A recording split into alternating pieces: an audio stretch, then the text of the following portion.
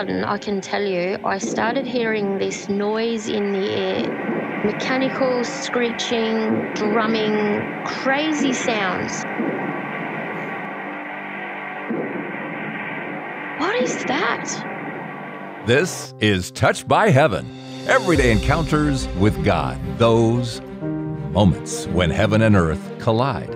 And we see God, we see His hand reaching out to us, attempting to get our attention. Welcome. It's episode 258. I'm your host, Trapper Jack. That sound.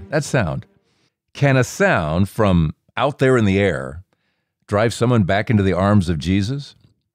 And that's just part of our story today with our guest from Australia. Hello, how are you? I'm good. How you doing? Yeah, good. And do you pronounce your name Sari, or how do you pronounce your name? Yeah, that's right, Sari. Yeah. Well, that never causes you problems, does it? Never. You just walk into a room and say, "I'm sorry," and everyone says, "Oh, why?" Yeah, that has happened too. Sari was born and now lives in Australia, but there was this gap of time, just a few years, when she was 4 years old. She and her older brother and the folks went back to the parents' home country of Finland. And there was this experience with this mound of snow. And this experience that happened a little over 50 years ago, but the emotion that this memory brings back from age 4. But I just distinctly remember this one thing that happened. We were living in this old house behind my dad's sister's house. So there was 2 houses on the one block. It was in town, but larger blocks. And we were outside playing on the snow. How they push up the embankments, to clear the road. So they've got these massive snow embankments on the sides. And I guess at 4 years old, it doesn't have to be that high, and it's quite mountainous to a small child. And it was nighttime. Well, it was dark in those countries. It gets dark super early, it can be 4 o'clock in the afternoon and be dark. We're playing on this snow hill. We were sliding down on little toboggans and whatnot. And then I took this one edge, and I don't know what happened. I'd miscalculated. I don't know, being 4, who knows. And it was instead of being like a mountainous slope, like a little slope, it was more like a cresting wave. So I've gone over it and then just crashed to the bottom. And I clearly remember this, have my whole life, I just couldn't breathe. I must have winded myself or hit my throat, or I don't know what I did, but I just could not breathe. And I looked up into the sky, and there was this, sorry, I can't believe so long ago. Sorry, seems ridiculous. Wow, obviously it touched you very deeply. Yeah. Anyway, I guess this is the first time, apart from maybe telling, maybe my sister and definitely my daughter knows this story, but I've never really spoken about it on a, open forum, I guess. But anyway, I looked up and I clearly saw what looked like an arch, like an arched door.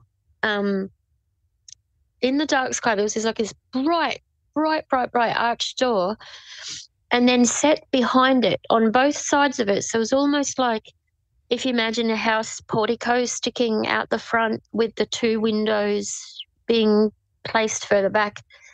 And so there was this big arched door and then these 2 windows on either side. And I could see movement behind there. And it was like looking into somebody's house in the sky. It wasn't in the sky. It was way far away.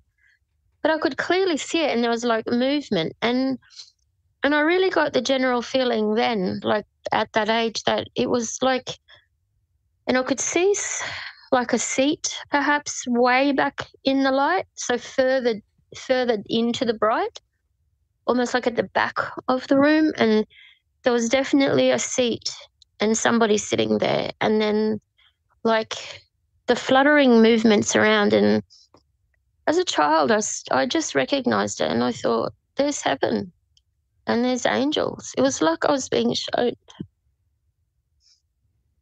So why do you think, here you are, 51 years later or so, And even speaking about it, you become, why? I just think it's because it's, I'm um, kind of at a crossroads, and I have been for a long time.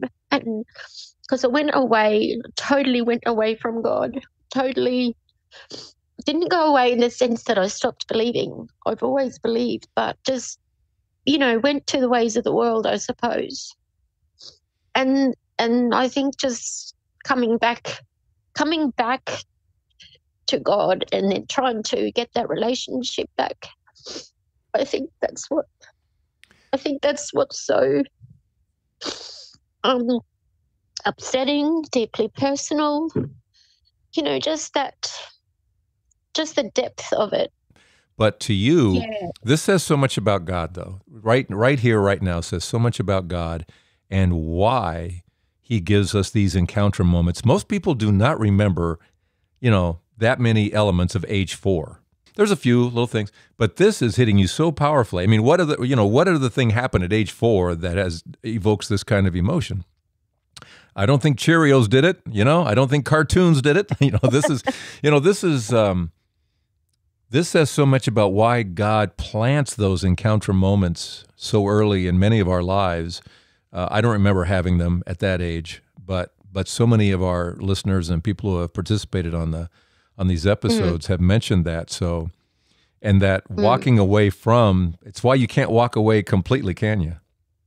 Oh yeah, no, always there. I mean, can kind of you can kind of do your whole go on with your business and do things that you shouldn't do, and but always there, always there. So because this I is guess always I guess there. it's it's what always they. going to be there for you. Yeah, And yeah, it yeah. keeps That's calling it. you back that at some point you're going to be in that room. You know what I mean? You're going to be in front of that throne, in front of Jesus, and he's all love and all that, but That's exactly right. Yeah, yeah. No, it's definitely a journey. That's for sure. I I actually, the other thing too. I sort of felt like um probably important to say is that I had an episode.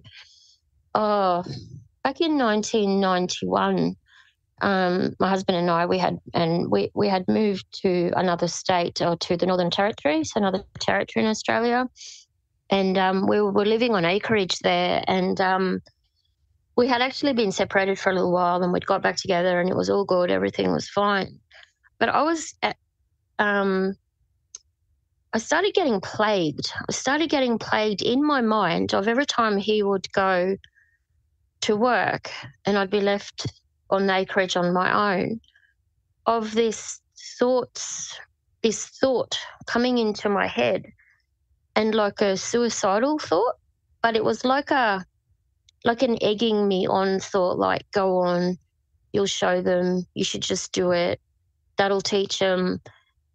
But because my mum had been so strong in her faith, and she had always spoken and warned and told of these spirits and these evil things that can start talking to you, that you then to just know exactly what it is and how to fix it, pray to God, tell it to be on its way. And anyway, and this went on for a few days, and, call me silly. I was mid-20s then, and probably really stupid, but I knew what I had in the power of God, in the power of the Lord. I knew I had that protection, and I knew I had that power to be able to say, get away from me.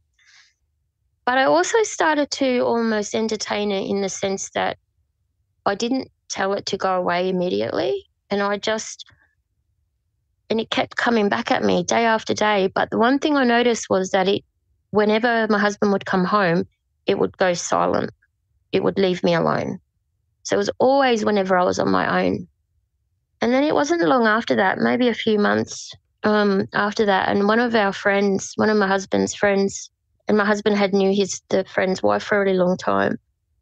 Apparently, the husband's friend had come home from work on the Friday night, gone into their bedroom, and she just heard the gunshot, and he had killed himself. And they said, the story was, oh, his mates at work had said, he was fine. Everything's fine at work. There's no issue. There's nothing going on. Like, why? And I can tell you, I knew why. And I told my sister that story at that time, and she said, you really need to get that out there, because there's probably so many people out there, even now, since then, and even now, maybe now getting worse, where they're getting tormented by these voices in their heads. We just look at the young people's suicide rate. We just got an email from a friend talking about somebody at a local high school. Boy had killed himself, and you hear this story a lot. I mean, they try to keep these things quiet, but this is so that the suicide rate is just jumping, and that voice just keeps pushing. You're right. And I'm not blaming the parents. I mean, but for lack of knowledge, kids aren't being given this information. No one is given this information of, what you're fighting against. Like, what you're fighting against. This is not your voice. This is demonic stuff that is coming into your head and egging you on to do this. And when you've got no knowledge of that, they think it's their voice. They think it's the right thing to do. So when they say, I don't know why, I often think, yeah, I do. I do know why. So I've had that experience, yeah. So you've been there. And to your point, their voice can sound like your voice. Oh, absolutely. It can sound like your own voice saying, yeah, do that. You're hitting a home run here, Sari, because it's so important to immediately say, in the name of Jesus, be gone. In the name of Jesus, just start saying that name. Just start saying the name. Yeah. The name has power. In the name of Jesus, be gone. You say it, and bam, he's gone. He has to go because Jesus rules. That's sort of what I was saying, like, call me stupid for entertaining it for those days. But I just kind of did it knowing what I know from Mum. And then in the end, I did do exactly what you said. I'd had enough. I was, in the name of Jesus, go. Get away. Look how many kids aren't baptized today. Look how many kids don't have that spark of the Holy Spirit right there at baptism with them, because parents are saying, they'll decide later in life. Man, that's a pretty important decision you're leaving to them for later in life. Can you imagine saying, I'm not going to give them food until they decide what they want. I'm not going to educate them until they decide where they want to go. This guy, come on, let's think about this. How are they going to choose something that they know nothing about? Amen. And then when there's no inner strength, there's no inner peace that comes from God, and then they fall into those troubles, there's nothing to lean on. There is zero. They have nothing. All they have is fear or loneliness, because there's nothing else. They don't have that peace. Let's pause right about here. Then more with Sari and her story here on Touched by Heaven, Everyday Encounters with God. This episode sponsored by MedjugorjePilgrimage.life. It is amazing to me. Through all these episodes, this is 258. How many times, kind of out of nowhere, people just bring up Medjugorje? A couple episodes back, we had Joe from Ireland who, he got the call to go. And once he went, he experienced what so many of us do. So Our Lady organized for me to go to Medjugorje. And what happened in Medjugorje? I meet these amazing girls. They're incredible. They're not like anybody I'd ever met in my life. They're holy, they're fun, they're beautiful. I met people that I had never met in my life before. These were full of love. And it was the most exhilarating thing. But from that moment forward, I had this protection. And if you want to go in October, the weather was just so perfect when we went last year. It's October 13th through the 20th. Here's what you do. Just get all the information and see if that call is there for you. MedjugorjePilgrimage.life, MEDJUGORJE, pilgrimage.life, October 13th to the 20th. You're staying with one of the visionaries. It doesn't get any better than that, does it? I mean, really. With Maria, who still has the daily apparitions, you have access to that. You have access to Apparition Hill and Cross Mountain and whatever may happen there for you. It's where Mary, the Queen of Peace, has been appearing there to these 6 visionaries since June of 1981. It's like no place Elizabeth and I have ever been before. It's the holiest place I've ever been to. It's where everyone seems to be on the same page. You're not scurrying about. It's not a place where you're just constantly getting on the bus and going here and going there. You're strolling somewhere. Check it out, MedjugorjePilgrimage.life. You're going to be going with Aaron, and there's no one easier to be around than Aaron. Trust me. He is just a relaxed dude, you know? I hear you talking about Medjugorje, and as soon as I heard you talking about that, I said to my daughter, I said, I want to go there. And she's like, yep. It's almost like I feel like I need to go there to get that real sense of like that depth. Just, I know I can get that at home. I know I can get that. I'm not going to a local church at the moment, but I just feel like that would be the place to go to really meet God in a way, if that makes sense. Yeah, I understand. I understand what you're saying. It is kind of a calling. I think when and a lot of, I'll be honest with you, a lot of the impact of Medjugorje for me was after I got back home. We sometimes found it difficult. You're supposed to be kind of there and sitting and reflecting, but there was just certain elements that didn't happen right away. And it wasn't really until we came back and we started reflecting on everything that happened, and I started having more experiences and understanding the experiences that I did have back there. It was very powerful. There was something about that place. No question. There's no question. Look at how you've come back. Look at you. You know, Holy Spirit is in you. Yeah, well, I'm trying to get there. Definitely trying to get there. I'll tell you another thing, and this was a really major thing to have the journey. This was this is going back to, I heard a thing on your program a few weeks back, or it could have been even from months ago, because, sometimes I skip backwards, where the lady talked about the sounds that people were hearing all over the world. And she said it was like 8 to 10 years ago. Oh, yeah. Was she hearing a trumpet? Yeah. What was she hearing? Or was it what? I think she talked about the trumpet. Yeah, it talked about the trumpet call. Now, that really struck a nerve with me, a chord, because what happened was it was actually Sunday the 30th or 31st of May, whatever the last day of May is, but it was that Sunday in 2015. So my granddaughter Amelia was born in February, and then she got christened on the Sunday morning into the Lutheran church. So she got christened, and then that Sunday night we were having a big family get together. We were at my mother-in-law's house. We sort of all had to travel to get there.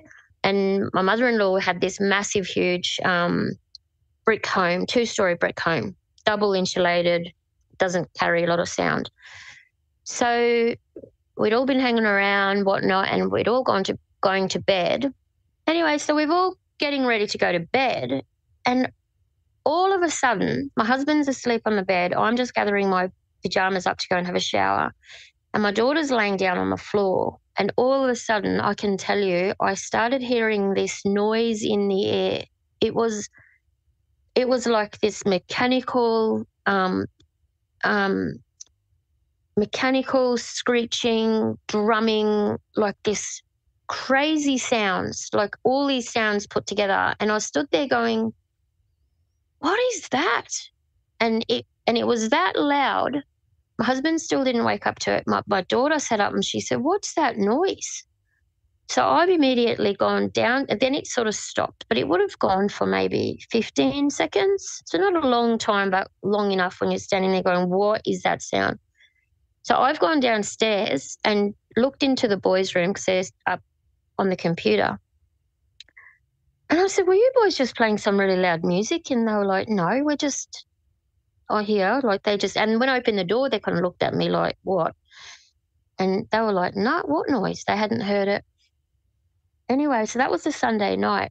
Well, it didn't worry me, it didn't scare me, but I'm like, what on earth was that? So went and had a shower, came back out, and the next morning I said to my daughter, what was that noise? And she said, I don't know. Now, if my daughter hadn't heard it, if she hadn't been in the room and hadn't heard it, I probably would have said, oh, I must have imagined it, like it didn't really happen. But because she too heard it, she did hear it slightly different to me, we've discovered, but we both heard it.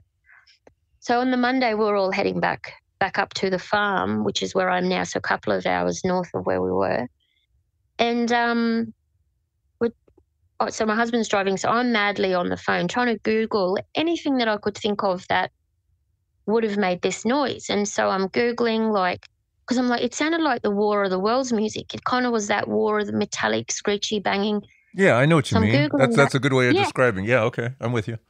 After madly searching for, a good few hours, I'm on the phone, I'm on everything I came across this site on Facebook called Strange Sounds, which I'd never heard of before. I didn't know there was such a page. So I got on that and I found one that was kind of similar. They were kind of making these videos going like they're hearing these really strange sounds in the sky. And they're going out with their phones and listening, and you could hear like, it just really had like big, not harps, but like trumpet sounds, I guess, mostly long trumpet sounds. And people were coming out in the streets going, what is that? And it was a phenomenon that was happening all over the world. I remember reading And as I about that. said- I couldn't have told you that it was 2015, although when I think back, I do remember there's a website I kind of check out too. It's faith-based but website, but they also kind of keep an eye on that kind of stuff. And there was a stretch there where there was a lot of that. Yeah. I was listening to Paul Begley at the time with different things. And I came across a video clip of his, and you can still find it on YouTube, and it's called Sounds of the Apocalypse. And I can tell you, as soon as I found that Paul Begley video, I started getting quite jittery because I thought, hang on a minute. And in the first bit of the video, he talks about how a friend of his had put all of those sounds that people had been videoing about, and he had put them together. And then he played that sound, and I can tell you, if I had have been having a cup of coffee when I heard that thing, I would have been wearing it all over myself.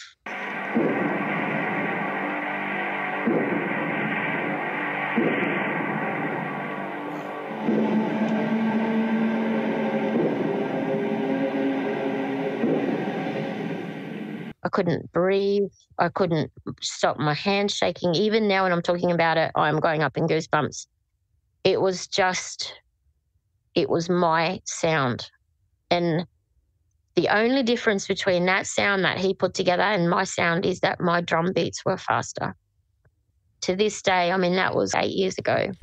That's when I started having an almost meltdown before I even heard it. And when I heard it, it just, my hands, I couldn't stop. And I rang my niece, the same niece that I had stopped to have a coffee with, and I couldn't talk.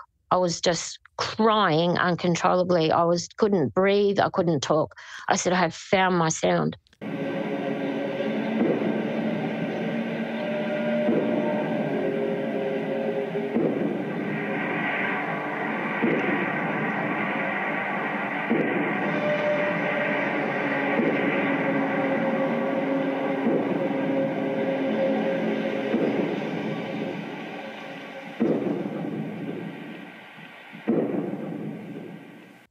And then because I went into this, I don't know, I just went into this thing of I just wanted to tell everybody that I'd heard this sound, and I had felt like I needed to tell this. Yeah. I just felt like I needed to tell this. And then when I thought, I'm going to tell you. Because What do you take from that? What's your deciphering of that particular experience? Well, that's what actually got me looking back more, back towards God and turning back and really delving deep. Because I think I said I was listening to Paul. I wasn't listening. I just remembered I wasn't listening to Paul Begley at that time at all. That was the first thing I found of his, and then I sort of started listening in on his programs a bit and whatnot. But that was actually the turning point for me, where I started coming back and being much more active to God in my own mind. And I have said to people over time, I took it as a warning shot over the bow. That was the turning point for me, which got me back on track and really searching back for God again. And as I said, it was a warning shot over the bow. So whatever that means, that were the words that came into my mind. Isn't it interesting what touches people? I find it interesting, all the different paranormal shows that have asked me to be a guest because God's the original paranormal, because there is mystery out there. There's mystery. Oh, absolutely. And then I'd had an idea from my daughter. She'd been speaking to someone, and they had actually, because we're renovating the new house, they had actually written scripture onto their window frames and things. So I have done that. I've actually written a few psalms on spots in the house. They'll be covered over with paint, but the scripture will still be there. Oh, I love it. What did you have? Well, hang on a minute. I'll go read one of them. And how do you write it? What do you do? Oh, I just wrote it with a felt pen, just a pen onto the window frame. Oh, okay. And because it's going to be painted over, it'll still be here. Okay. Okay. So I wrote Psalm 34:7 says, "The angel of the Lord encamps around those who fear him and delivers them." Nice. What's left to get? What is it you don't feel complete about? Oh, well, I mean, the rest is up to me now, I suppose. Just, dig into the knowledge side of things. Just digging into the knowledge and reading more and spending more time with God, reading the Bible and so on. I like to I've been listening to a lot of like gospel music. Mm-hmm. So I've had that playing on in the house the last little while quite a bit. If I'm busy, I'll have it on my phone. So I've had that sort of thing around the house, and it's been really, really peaceful. The house is really peaceful. That's nice. Is there something that takes it for you? Is there anything, what takes things from head knowledge to heartfelt? You know what I mean? I mean, it's one thing to fill our head, and we all need to keep that knowledge coming in, and I do that too. But then there are those things that crawl into your heart that really kind of say more about who you are and what you believe, or is that a process to go from the head to the heart? I don't really know. I don't know that it's a process. I think some things just touch us. And I think if you're aware of, you spoke with someone about like the little miracles that happen, like lots of little miracles that happen to us all the time. Mm-hmm. I'm really aware of those. Like I've suffered anxiety and fear the last few years with my horse riding. And so I've been talking to God about that a lot. And that's coming together. And I've also recognized that if I am fearful, I'll just sit there quietly and say a prayer. I'll ask God quietly in my mind, just, God, please, I don't want to be fearful. Please take it from me. I just need to do this, and can you please help me and come ride with me? And then, 15 minutes has gone by, and all of a sudden I've realized, the fear's gone. But I totally acknowledge that to God again, like that, So there just are those moments. I don't know the answer to your question as in to go from head to heart. Maybe it's a feeling. I know as you're talking, if you put God kind of put him hovering in the air, or just put him up there in the heavens, just look up, there he is. I think what has happened over time, especially of late, is that there used to be a ladder to him, and the ladder were the kinds of stories we're talking about on these episodes.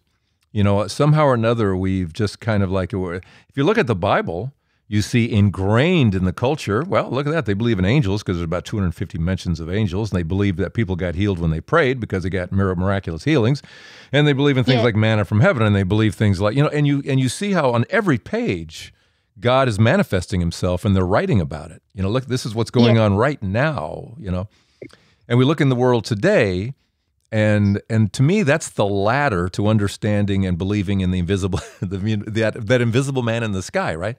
So when you remove the ladder, how do you get there? You can't. He looks so, he's vague, he's distant, he's way out there if he exists at all. So I think the role of Touched by Heaven is that this is the ladder. We're putting the ladder back in place so that when you see all these things about angels, or when you see all these things about the miraculous divine interventions and near-death experiences, to me, that's the ladder that leads you right up to God, where all of this comes from.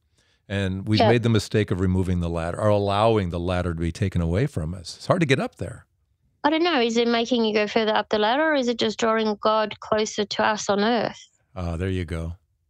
There you go. Because, because then you're just aware. You're just aware of all those little things. There's so many little things. Like I needed styrofoam flat sheeting because I had a horse that I needed to transport once in my horse trailer. And so I went to the local dump, and, lo and behold, Lord, I need styrofoam. And there was just sheets of the stuff out there. Mm. So, and then one of my friends, I told her about it. She goes, I don't know what it is with you. She said, these things happen to you all the time. I said, and I said to her, well, you just got to ask. Do we have a takeaway out of this, Sari? My takeaway would be that I'm really glad that I got to speak with you. I'm really glad that I got to share that story, particularly the sounds. I'd be really interested to know what it means apart from my own, warning shot over the bow. And I don't know, I guess my takeaway really is that I'll just keep plowing ahead and keep plunging forward. You've encouraged me to keep plunging forward and to keep looking. Thanks, Sari. The sights and sounds from heaven. Even 50 plus years later, that memory of looking up into the heavens and seeing somebody sitting on what she called it, was it a seat or a chair, a throne, whatever? Jesus, planting that memory so that through all these ups and downs of life, she always has that to cling to. The sound she heard, I don't know, I kind of follow this now and then too, where it's like, what is that? How do you explain what's going on? Well, it's the magnetic field from the planet Kralmar. What? Is it a sign of the apocalypse? Whatever that might mean. We're calling this episode Sights and Sounds from Heaven because, well, we have a 4-year-old looking into heaven, And then we have these sounds, if indeed these sounds are created by, say, angels blowing trumpets in the sky, as some of us have seen, if that is the source, then these are sounds from heaven telling us something, warning sounds. That's what most people seem to think they are, that an end of something. I don't know. It's supposed to be, as most things are, trying to get our attention. The heavens are proclaiming something here. Regardless, the answer is always repent and turn back towards God. I mean, that is the answer for all of this. Look what happened with Sari. That sound somehow touched a chord in her, listening to some YouTube videos, that it just hit something in her and turned her back towards God. So it did what it was supposed to do for Sari. Don't know about anybody else out there, but certainly people are interested in these kinds of things. All right. So I need to hear your voice, or let's just say your typing skills at touchedbyheaven.net. And let me know who you are and what story you have at touchedbyheaven.net. Love to hear your story of angels, encounters, whatever it happens to be. Quick Patreon shout out. Thank you, Ron Hegler. Thank you, Mary Reichert, for being with us in the family of Patreon. Thanks for going to patreon.com, or you can come here to episode 258 at touchedbyheaven.net and click your way through. This really, you're the fuel. I'm telling you, I'm not kidding. I'm not kidding. You're the fuel. Your stories and your financial support keep it all going. And Patreon just makes it so easy with the month-to-month support. So thank you for that. Remember, MedjugorjePilgrimage.life. I'm telling you, get in the calling, then October 13th to the 20th. It's going to be another great trip. touchedbyheaven.net. We have a link here for that trip. And I'll see you next week here at Touched by Heaven. Everyday encounters with God. I'm Trapper Jack, reminding you that next week we'll be featuring that hot new band, Screeching Feet.